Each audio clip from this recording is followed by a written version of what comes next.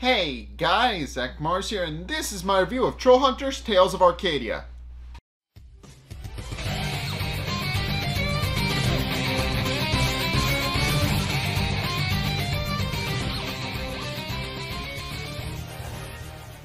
Okay, so this episode, Waka Chaka, is, this episode introduces us to the goblins, and also, finally, I can talk about this now, but this episode introduces us to the concept of changelings, which are revealed to actually be a major threat to the Trollhunters in this episode, and are revealed to be living in Arcadia. And we do find out about that a little bit more. But and also I should mention this right at the start. But the episode Waka Chaka is the episode Waka Chaka is named after the thing that goblins shout when one of their own is killed. And since I want to start with this, there is a book called The Recapitalization of Troll Lore, Volume 48, which is a real book made in lore-wise it was made in universe in collaboration with Jim, as the first human troll hunter, since obviously a human troll hunter hasn't existed yet, so the entire concept of the book is that it's been updated to account for the possibility of another human troll hunter somewhere down the line. So it is essentially just designed to help a future human troll hunter should one ever come up. But the reason I bring this up specifically is because that book actually reveals that the phrase Waka Chaka is, and I should mention this, goblins have their own language, but Waka Chaka is pretty much the only phrase we know that we know what a goblin is saying. And essentially the thing that goblins shout whenever they say Waka Chaka is, "He shall be avenged," which, makes perfect sense, considering it's the thing they shout when another of their kind dies. But in any case, this episode proceeds to open up with a delivery driver just not doing his job very well. I will openly admit that. Just this guy is driving it, is barely paying attention to the road. He's listening to heavy metal music in his headphones, not really paying attention to his surroundings or what he's doing, and he's just kind of driving around all crazy like, and he eventually parks in front of a house that we eventually find out is we'll find out this later, but he parks in front of a house to deliver a package, and and of course he's dropping the package several times, which you shouldn't do. You should never drop a package. I will admit that as someone who works in a distribution center. I will openly say you should not drop a package, especially if it has fragile contents in it. You should just be careful with any sort of package in any line of work for that. But in any case, while he's busy delivering the packages, at this point where we meet the goblins, and the goblins are a race of creatures. They are just a race of creatures that, as we find out, are a little bit different than trolls. But just a tad bit. First and foremost, as I already established, they have their own spoken language, which is different from English or any of the other human languages. They just have their own spoken language and only speak that language exclusively. But in case we also meet their leader, Fragwa, who is leading the group. And I should mention, Fragwa is not really a real character. Fragwa is just the name given to whoever the current leader of the goblins is. He and they usually signify this by using a magic marker that the original Fragwa finds. He finds a magic marker while they're raiding the truck, and he winds up drawing a mustache on his face with a marker, and that winds up being the call sign that, hey, I'm the leader now, pay attention to me. But in case as they're digging through trying to find something, and they do eventually find the package that they're looking for. But right at that moment, the truck driver comes back, and they manage to get the package out of the truck without the driver noticing, which of course is easier done than said. Is done because, as I should point out, the truck driver isn't really paying attention. He is not really going to notice that a package is missing. Let's be perfectly honest. He's not doing his job very well, but and also because he's not really paying attention, he fails to notice that he actually closes one of the goblins inside the back of the truck. And as he's driving off, the goblin manages to get the back of the truck open and climbs out, but then proceeds to get run over.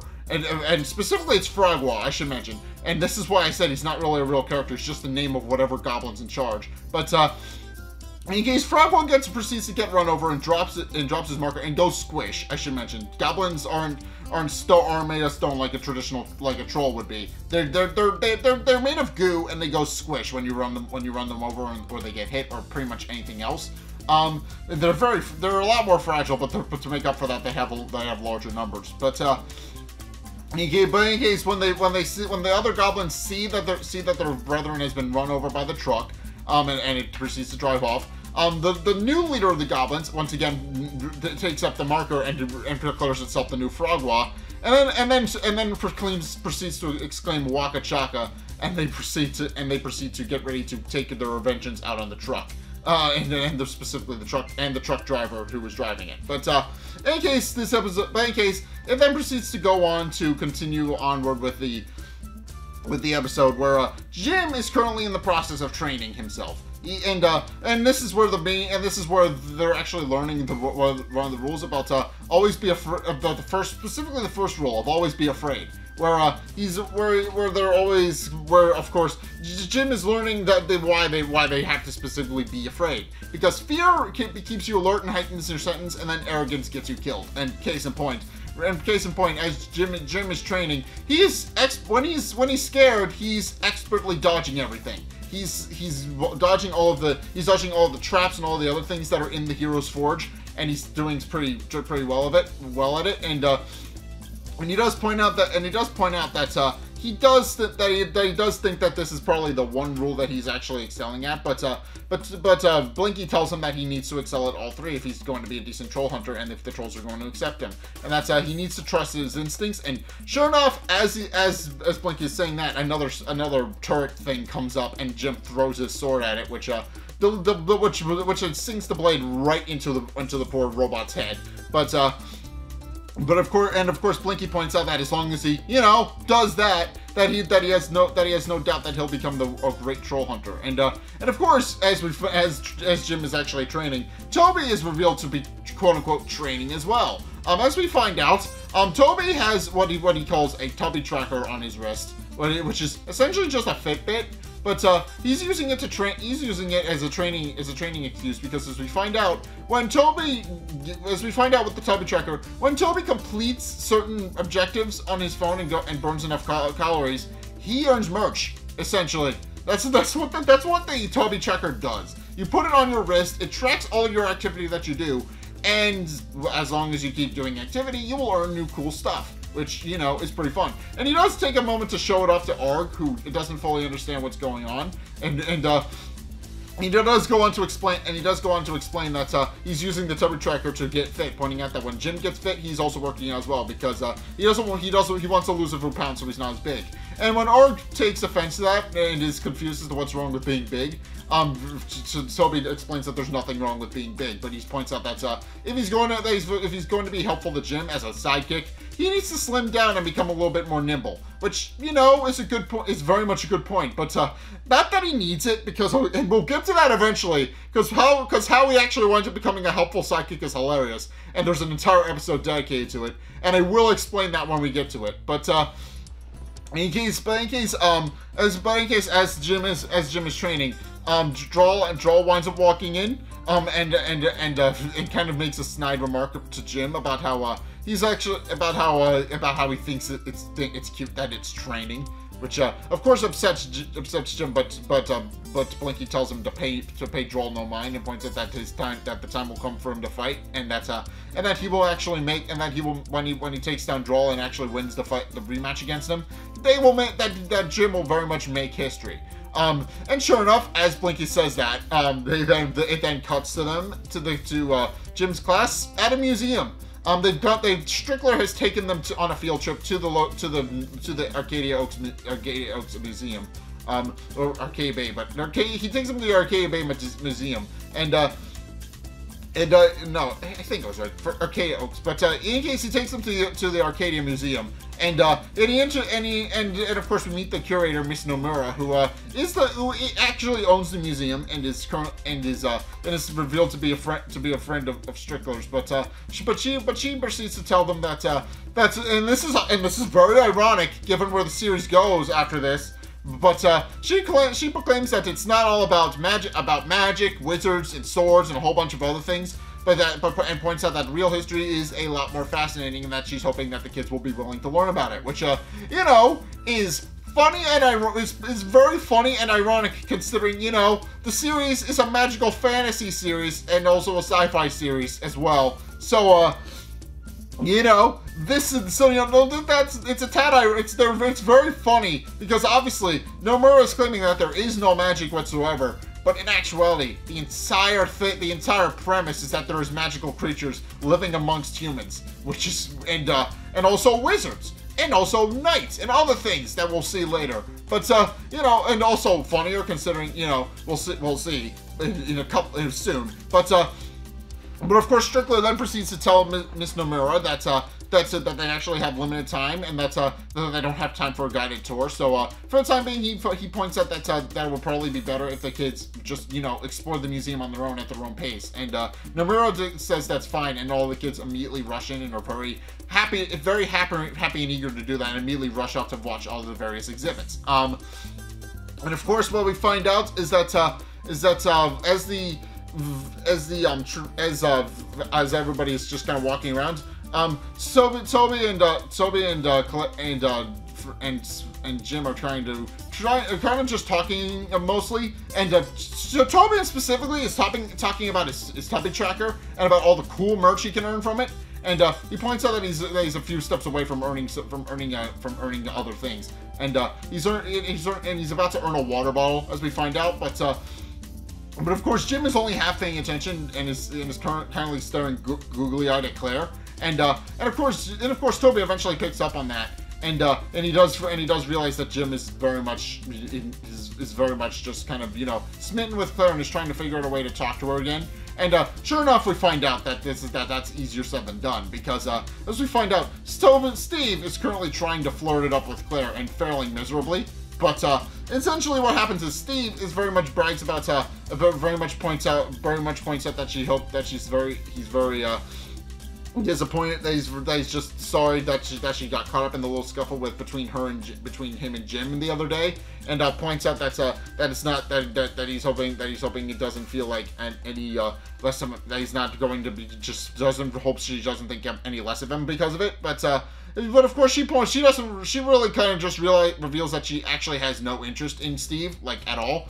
She just kind of responds, "Apology accepted, you were a jerk." So she kind of understands that Steve is not a very likable person and has very little interest in him. But Jim kind of has nothing to worry about with Steve as far as romantic rivals are concerned. But Jim doesn't know that. So of course, when he realizes that Steve is and of course Steve very much teases Jim over this by making a very big play about how he and Claire are going to be smooching up a storm very soon, which is a kind of which you know, is a whole Romeo and which he does refer to it as kissing his Juliet goodbye, but of course, later in the episode, but of course Toby tells Jim not to pay him any mind, and not to let Steve get to him, pointing out that, you know, Claire's smart. She'll eventually realize that Steve's a jerk and not really want to be with him, and of course he's right in a manner. He doesn't know that Claire doesn't like Steve romantically, but he's right, and Jim doesn't know that either. So he responds that yeah, he knows that Steve is a jerk, but also he points out that Claire probably thinks that he's a jerk because he's been skipping play rehearsals. And for good reason, of course. He's trying to become the troll hunter and is having a little bit of a difficulty managing his day-to-day life as well as his duties as the troll hunter. And of course, Toby points out that he just needs to, that if he wants to become closer to Claire, that now this is the perfect opportunity to do so. And proceeds to tell him that all he really needs is to walk over there and talk to her, and then proceeds to leave, much to Jim's chagrin, and then proceeds to walk over to Steve and proceeds to distract him. And this is yet another example of them getting something past the radar that is not intended for kids, but he then proceeds to tell Steve to go check out the Neanderthal exhibit because the cave women are topless. Which of course Steve immediately jumps at the opportunity for that, you know, because he's a hormonally crazed teenage boy. But of course, this leaves Jim with an opening to go over and talk to Claire, and of course he does proceed to go and actually talk to Claire about how he immediately strikes it up with her about noticing all the various costumes and all the other things that are just strewn around the museum and all the display places. And he does point out that he wishes they had these for the play. And of course Claire agrees, joking that with their school budget she may very well have to do the play in her bathrobe. Which Jim points out that if anybody could pull it off, it's her, and pointing out that she was kind of born for it. And of course Claire kind of points out that he should really talk to her parents about that, pointing out that for obvious reasons, her parents don't really particularly care about the play at all. But mainly because it sometimes causes her grades to slip. But she does love the play, and of course she isn't gonna give it up. But where it does become a little bit ridiculous, and my parents were somewhat like this. They're not as much anymore, but they were somewhat like this. But because they were very much like, you need to do good in school, and to be fair, we did do good in school, so it worked. But they were very much like, they were a little bit more flexible. I don't hate my parents for it. It did help me become better at school, and I do appreciate that. But essentially they didn't like it if I brought anything less than a B, and I will blame at that. It's fine. It's fine. I know I'm smart. I can do well in school. It's not a big deal. But Claire's parents are significantly worse than that. Anything less than an A is a sign that they need to start cutting things out of her life, which isn't the worst thing in the world. Wanting your kid to do well in school, that's not bad. That's not a bad thing. You expect good things from your kid, and if your kid can do those things and aren't a slacker, underachievers, that's fine. But expecting your kid to bring home an A every single time, that's the kind of thing that puts pressure on a kid. Obviously Claire's smart, she can do that, but she obviously points that out. If her grades slip, if God forbid she brings home 1B, her parents insist that she has to quit the play, which she isn't particularly happy about. But Jim points out that's fine, and that's fine. And that she shouldn't give it up because she's very good at it. Of course, Toby admiring his handiwork about helping Jim and Claire get closer, then overhears a conversation between Eli and some other kids. And Eli, it's revealed, was the person that was supposed to get the delivery at his house, but since he wasn't home, the driver just left a note and left, like drivers do. But in the process, Eli now has photographic evidence that supernatural creatures exist, because the goblin, because the original Frogwa got splatted in front of his house, and he just kind of took a picture of that and is showing it to other kids. And of course, Toby immediately causes Toby's ear to perk up, and he immediately walks over to Eli and asks him a bit more about it, and asks to see his phone. And sure enough, when he gets a closer look at it, he discovers that Eli actually does have photographic evidence, and becomes concerned that somebody else knows about troll lore and other things. So he immediately deletes it on the phone and plays it off as having butterfingers. So it's just to make sure that Eli doesn't have any sort of evidence that trolls, goblins, or anything else exist. So at which point he immediately leaves. While Eli is visibly disappointed about the fact that they've stolen, that he no longer has his one piece of evidence. But of course he proceeds to. But of course Jim and Claire continue to talk, and Jim points out that, and Claire points out that if Jim isn't showing up to rehearsals all that seriously, then she wonders then why he even signed up in the first place. And of course Jim at this point proceeds to point out that he kind of signed up by accident. He didn't really mean to sign up at all, and obviously he was put on pressure by Strickler, who immediately told him, you should go sign up for the play if you're going to use a costume for the tryouts. And just obviously as an excuse to cover for his Trollhunter activities, which of course doesn't work, because we know Strickler is in fact We know Strickler's in fact a bad guy, but of course Jim wind up revealing that he doesn't mind really having signed up for the play by accident, pointing out that he admires the company. And when Claire takes the compliment, he then proceeds to joke that he was talking about Eli, which of course causes her to become upset with him, but in a playful kind of way. But and of course, it's at this point where she proceeds to point out that she's glad about that, pointing out that the play kind of calls to her, and then proceeds to ask Jim what exactly is calling him these days, and he proceeds to cough and give a vague answer because obviously he's the troll hunter. He doesn't want people to know that. But in cases at this point where Toby then proceeds to walk up to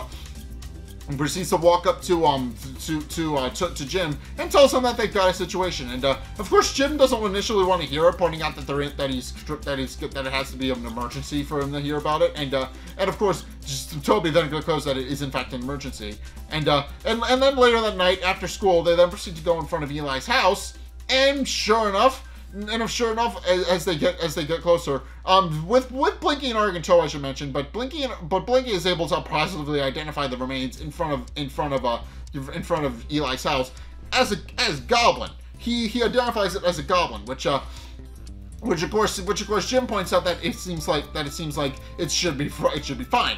The goblin got squished. Good on them. They don't have to worry about it anymore. But unfortunately, it's at this point where Blinky reveals that actually it's not that simple. He points out that where there's one, that if it's one, it's 12, and the problem is that goblins, when one of their own gets killed, they take their vengeance out on whoever did it tenfold. Which of course means that the truck driver is in terrible danger when and if he comes back.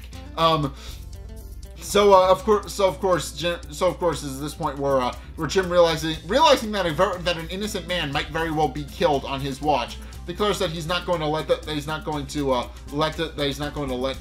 happen. And of course they do find out that it is in fact a truck driver who was delivering something, because Toby finds the notice on Eli's door and shows it to the rest of the group, and revealing that he'll be back at 8 to re-deliver the package. Since Eli wasn't home the first time, he'll probably be home the second time to get this package.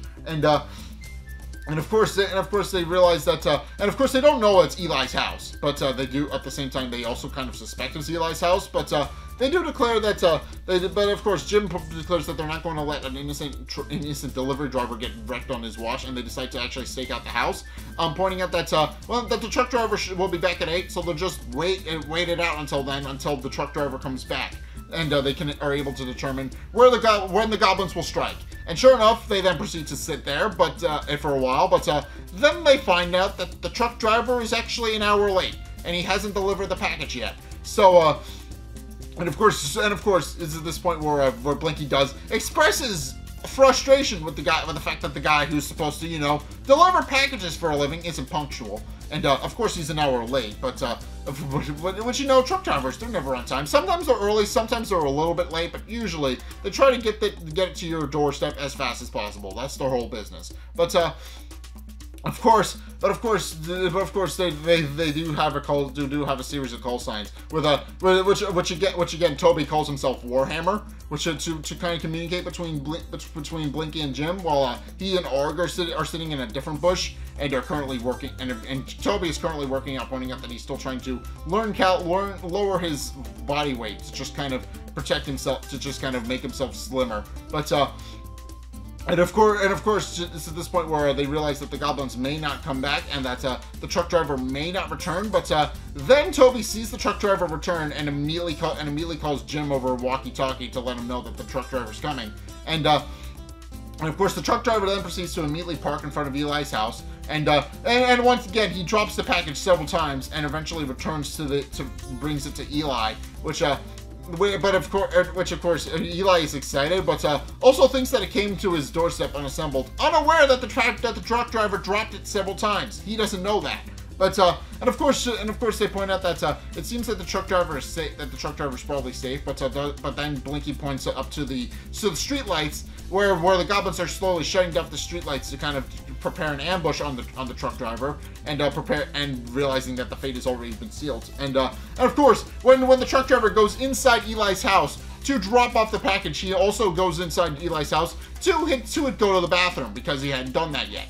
And he immediately just helps himself to Eli's bathroom. But without Eli even giving any sort of verbal confirmation that he's allowed to do that.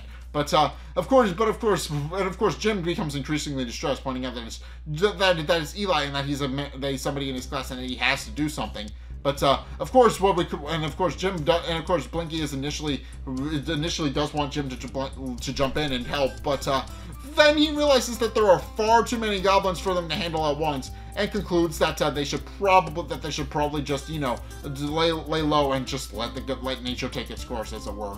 Of course, the goblins then immediately begin to swarm. But what we find out, and this is kind of a thing, is that goblins are revealed to not actually be particularly smart and have no real grasp on cause and effect. Case in point, instead of taking out their vengeance on the truck driver for running over one of their kin, they then take their vengeance out on the truck itself for being the thing that actually did the squishing. So they immediately swarm the truck and immediately start tearing it apart with their teeth and eat the entire thing. And of course, Jim points out that, it's at this point where Jim points out that they need to calm their breaths, and pointing out that they need to be careful and not be afraid. And when Jim shows confusion, pointing out that that's literally the first rule of troll hunting. It's at this point where Blinky reveals that actually goblins can smell fear. They were specifically the pheromones that are caused from fear. So which of course will alert them to their senses, and he exclaims that whatever they do, they should not feel afraid. But then he realizes that he said it too loud, and the goblins then turn their attention to them, and they immediately realize that they need to flee. And of course they do attempt to flee, but Jim proceeds to fall behind because right at that exact moment, his armor summons itself because it's reacting to his emotional state and is trying to defend him. Which of course winds up being a problem because, as Blinky points out, the armor is going to just slow him down and make him too slow to actually move. So for that reason, and eventually, Ark has to scoop up Jim while he's in his armor, fighting off goblins, and they immediately start running. But then they realize that they need to figure out a way to actually find a safe haven, and of course Toby points out that his house is nearby, and since, you know, Troll Market is way too far away for them to go to, so they decide to go to Toby's house and decide to take a couple of shortcuts. And also, meanwhile, the truck driver comes out after they all leave, and he realizes his truck has been completely totaled and is curious as to what happened to it. But because the poor sap has no idea what happened. But of course they immediately run into Toby's house. They immediately run to Toby's house, and Blinky, and of course they do jump the fence with Ark's help. But of course Blinky, Jim, and Toby fit inside the house no problem. While Arg, being a little bit bigger, has a little bit of difficulty fitting through the door. But fortunate, and also in the process, and Toby winds up losing his fitness tracker to Frogwa, and he winds up losing it. But you know, because the goblins do attack him at one point, but he does wind up opening the door. Getting everybody in. But when he realizes that Arg doesn't fit, he turns on the burglar system that his Nana had installed, which essentially just turns on a bunch of floodlights that blind the goblins, and they immediately leave. But they then declare that they'll be back. Or specifically Frogwa. We don't specifically know what they say, but Frogwa, the way Frogwa makes a noise, makes a series of noises that implies they'll be back later. But of course they immediately proceed to leave and leave the house and leave the backyard. But and of course they immediately go upstairs, and of course when Toby's Nana, Nancy, asks Toby who it is, and he points out that it's just him, and that they're going to go upstairs and go hang out in his room for a bit and binge watch some of their shows. So they do immediately go up into the bedroom, where they then proceed to discuss a bit of a game plan. And of course Blinky points out that this is problematic, and that they're probably going to have to prepare for a fight. Pointing out that obviously that not only are the goblins going to kind of most likely come back, But he does point out that that now that they know where Toby's house lives, he's probably not going to be safe at all. But and of course, he points out that the most obvious solution to all of this is to track down the goblin's nest and figure out where they're living. So he points out that that's obviously something they're going to have to deal with. And of course, as he's discussing all of this, and as Jim is trying to figure out a way to actually do that, pointing out that obviously he's got classes and other things. He can't just go off and go look for a goblin nest. But it's at this point where Blinky hears a noise coming from Toby's dollhouse, and sure enough, he discovers that Gnome Chomsky is just living in the dollhouse with the doll in question. And he's visibly upset by that, pointing out that Jim was supposed to kill the goblin. Well, he was supposed to kill the gnome. Why is the gnome still here? And of course, Jim points out that he is in fact taking care of it, which of course infuriates Blinky, pointing out that that rule number 2 is to always finish the fight. But of course, Jim points out the obvious conundrum as well, and that the rules are sometimes contradictory, and that for the first rule is to be afraid, except when you're fighting a goblin who can smell fear. So, you know, he points out that the rules are more convoluted than algebra, which he does point out that he has in a couple of hours, and points out that obviously the issue with that is that they need to actually figure out he can't really deal with tracking down a goblin horde and figuring out where they live and a whole bunch of other things. So he points out for that reason they need to he does need to point out that he is under a lot of stress. But of course Blinky does sympathize with that and tells him that of course he's only human, that he's still learning all the rules of how to be a troll hunter and troll culture in general, since, you know, he's not a troll. But and of course he points out that if he feels like learning the rules in his own way is how he's able to cope with all of it, then he's not going to really go into that. Is probably going to be fine. And of course he tells Jim and Toby that they should just go about their business, and they should just kind of deal with it, and that they'll find the goblin horde no problem, and let them know where the den is, so that they can just focus on living their lives. But then he proceeds to chew out Toby and Jim for keeping a gnome in a dollhouse, which they just kind of smile sheepishly about. And also, I didn't really bring it up, but there was a really funny moment in here where Nancy hears them all talking and points out that she doesn't recognize the voice. So Toby tells his Nana that's just a friend and that he has more than one. And Toby's Nana just responds, "No, you don't," which is funny, but because, you know, she knows that Toby doesn't have many friends because he's not that popular, but which is funny, but, you know, also mean. But in any case, it's at this point where it's the next day, and what we find out is that Jim's training is actually paying off quite well, because it's gym class at the end of the day, and they currently have dodgeball. They're currently playing a game of dodgeball, and Jim of course is on one team, and Steve is on the other team. And also Jim is on a team with Toby and Eli. And what we find out is that because Jim's training is in fact paying off, because he has become an expert dodgeball player. He is not getting hit by any of the balls, like, at all. He's just leaping through the air, dodging everything, and also occasionally throwing a dodgeball back by catching it. And you know, that's pretty cool. And Steve of course becomes increasingly infuriated about the fact that Jim is dodging all of his attacks. But during the whole thing, Toby is actually complaining about his tubby tracker and about how he doesn't have any more, and that he no longer has any incentive to exercise, because obviously because, as he points out, it was mainly the merch that was getting him to exercise. He points that out, and without his ability to earn cool swag, he points out that he's basically lost all reason to exercise. And case in point, he's just getting hit by dodgeball after dodgeball, and Jim occasionally has to catch one to bring him back in. But Of course, Jim points out that he has more things to be concerned about how they're currently being targeted by Goblin Vendetta, and that they should probably be a little bit more worried about that. But in case eventually Toby does winds up getting hit multiple times, and also as this Eli, and Jim then proceeds to catch 2 dodgeballs and gets 2 more people out. And of course, this is this point where Steve tells Jim that he can kiss that Romeo can kiss his Julia goodbye.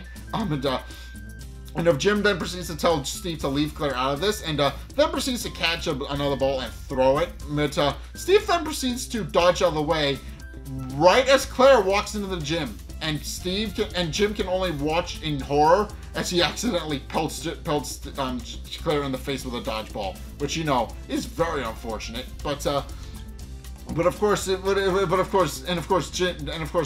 Jim. They know that Claire's face is a little bit messed up, but Coach Lawrence just tells her to walk it off. We don't actually see her face, I should mention, during any of this. She just gets hit with a dodgeball and falls over. But all we're told is that she now has a fat lip because of it. So.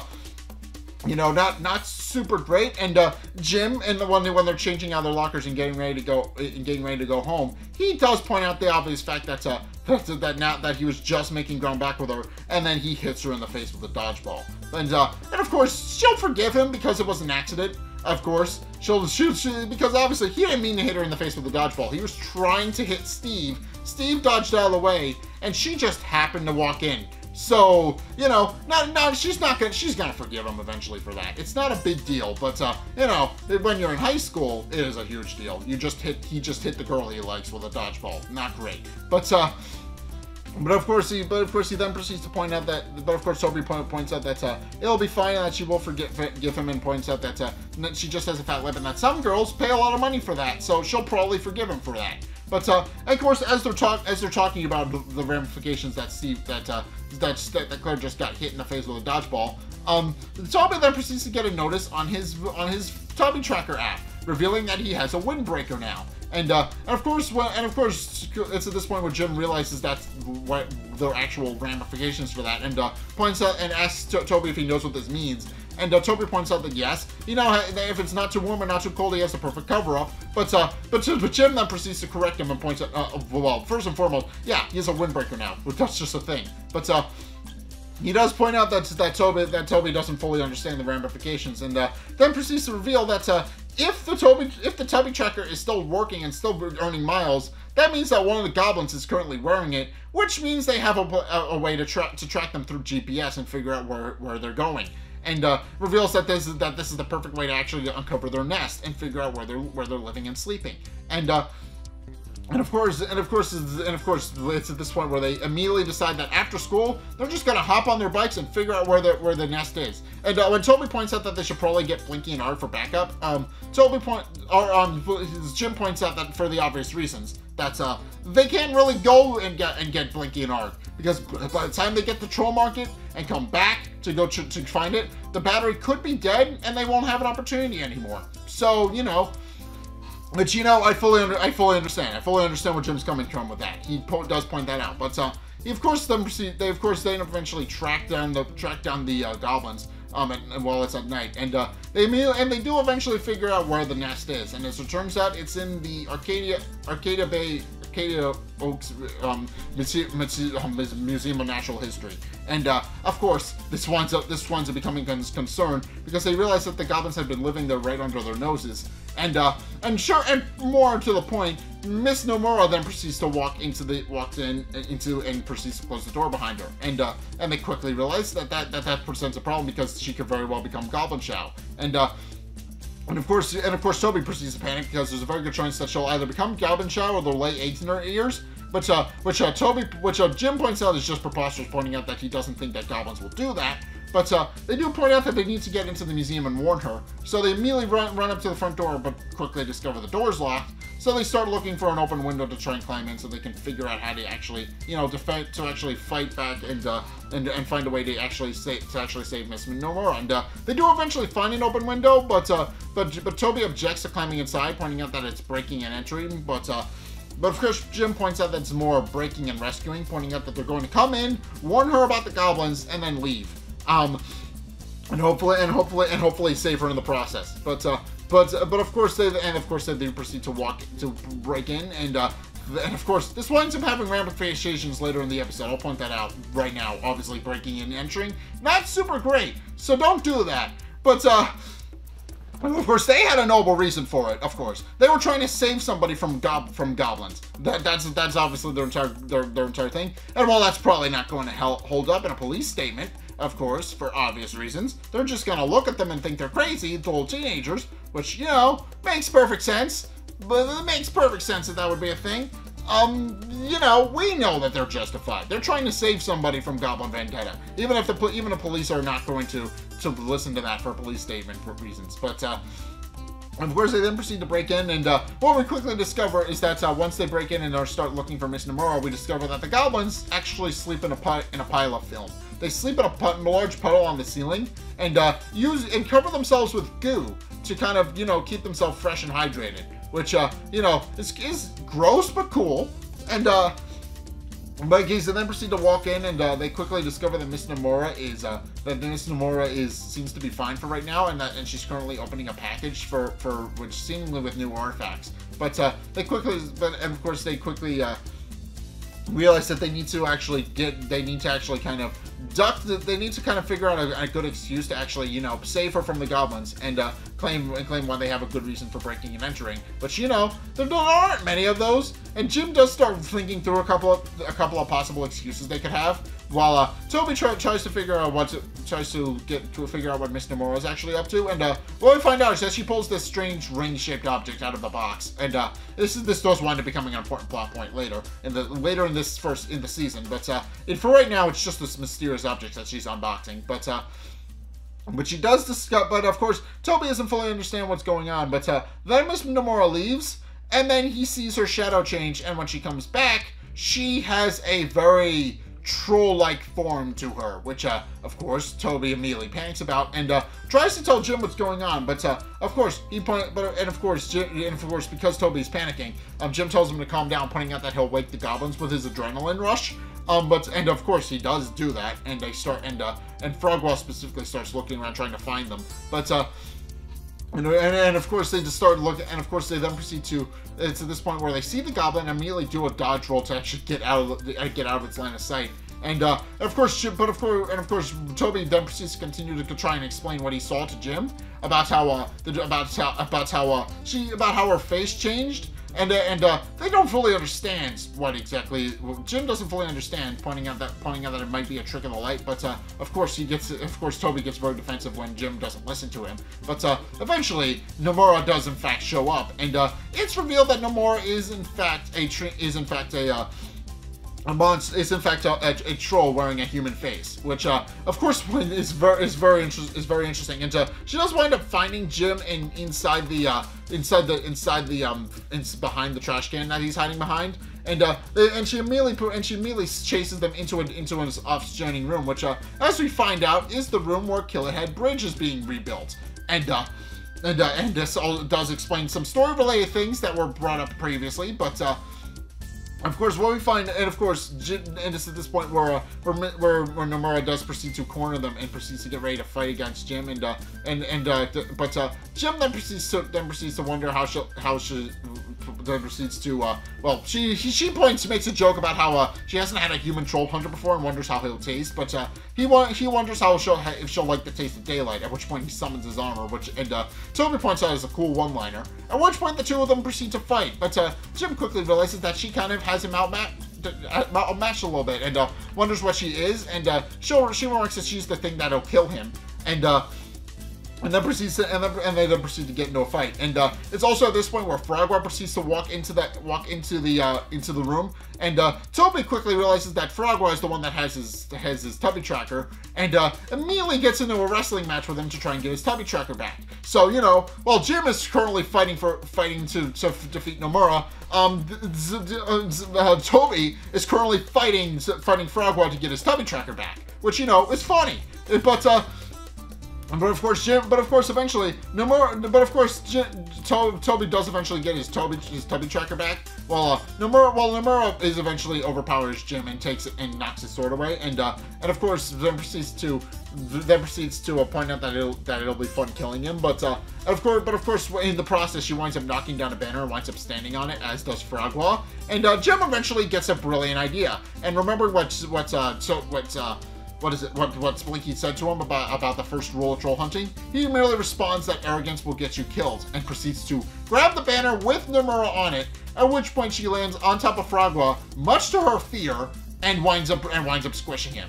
And this winds up gaining the ire of the other goblins, who again don't have any sort of grasp of cause and effect. And rather than going after Jim for actually being the one to squish their brethren, their leader, the new Frogwa then proceeds to lead his goblin horde on Nomura for being the one to actually do the squishing. And she in protest, pointing out that it's not actually her, wasn't actually her to do it, but she then proceeds to get attacked and is viciously attacked in attempts to be ripped apart by goblins. And Toby and Jim then take this opportunity to leave. And at which point they then proceed to scoop up their bikes and climb out of the museum and leave. It's at this point where they actually start discussing a couple of the things they saw. Specifically, Jim noticed that while they were fighting that the bridge that was in there had troll markings on it, which he does point out is obviously suspicious. But also they point out the much more obvious revelation that Nomura is a changeling.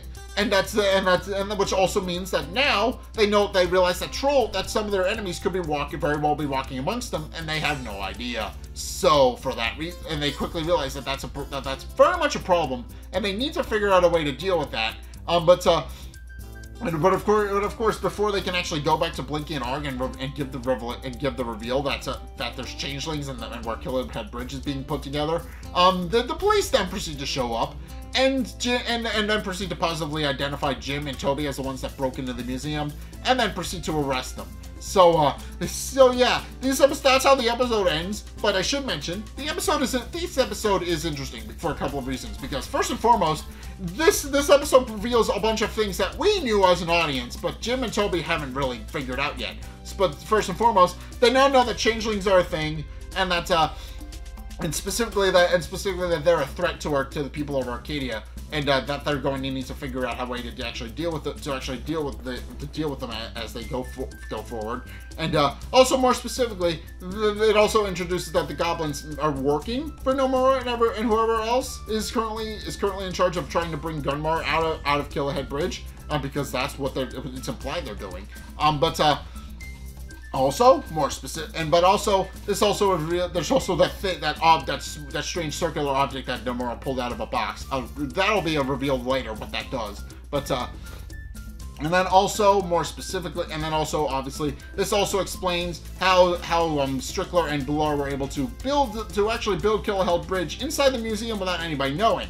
The curator is a changeling, which means she doesn't really give a shit. She's actually helping them build the bridge as well. So probably not going to. So yeah, they're probably not going to figure out how to. They're probably not going to be very worried. The only person who seems to know otherwise is the security guard, and it's implied he got eaten by Blar. So he's very dead. But this episode establishes a lot of plot points and other things that the episode was going into, and I'm looking forward to discussing some of those with you going next time. Although next time we're going to actually get to the fight withdrawal, because that was a thing they were supposed to do 2 episodes ago, and they didn't do it yet because Jim was obviously training for his fight withdrawal. So eventually it is happening next episode, but it does take a while. I will openly admit that, but.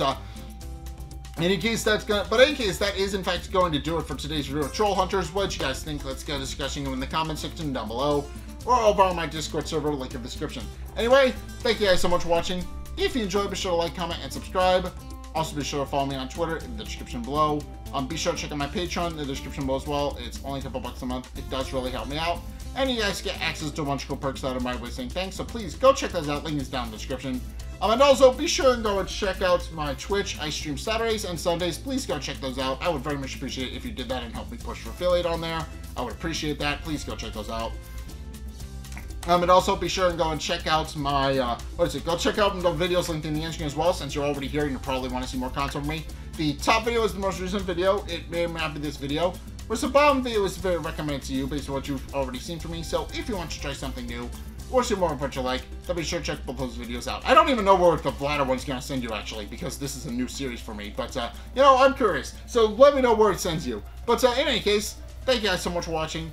And until next time, I'll see you guys in the next video. Peace!